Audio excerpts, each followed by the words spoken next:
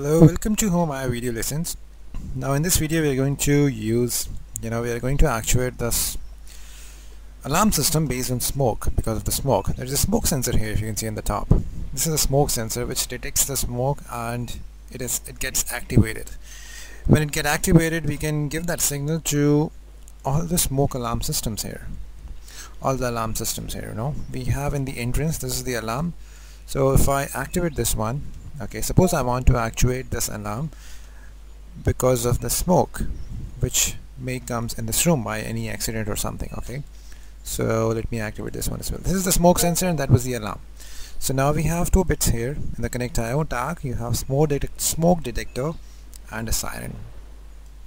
If you just connect it like this, this will turn on the siren, the smoke detector. Now how to bring the smoke here?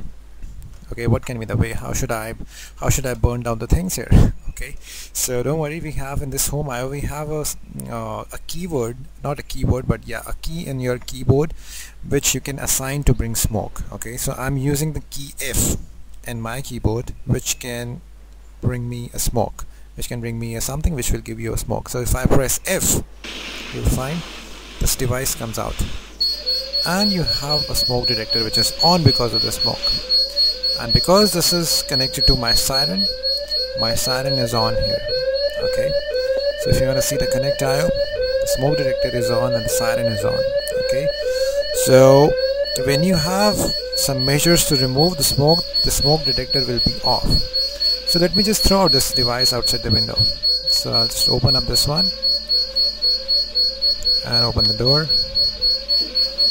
and I can pick this up and throw it outside. I can throw it in the water, right? Although this should not be done, but this is just an example. Now the smoke is not here, so this smoke detector is off and my alarm is off. Okay, so this is how we can connect the smoke detector signal to the alarm. Or you can also do some more innovative things, like if there's a smoke in this room, you should open all this roller shades, so that somebody has enough room to get out of this room and save his or her life. Okay, so that's the smoke detector here, and I don't have any measures to turn this off. This will just random one. So that was about how you can use smoke detector to alarm your home. Now you may have many different alarms at different areas, like there is one in the outside the building. You can also activate that alarm. So you have to be very smart that on which different conditions you are turning on the alarm. One, we were doing that when the heater is on and the door is open, the alarm will be on for 10 seconds. So you should remember that whatever you are programming, you should know when the actual scenario comes, you should be able to detect the alarm signals. Okay, so in the smoke alarm, you can do like turn on the alarm for 30 seconds and then it should be off. For intruder alert, you can continuously turn on the alarm. So it's totally up to you how you modify your connect IO and activate your alarm for prescribed time or for prescribed events. Okay, so if you have any queries regarding smoke alarm, pop me a question, I'll get back to you.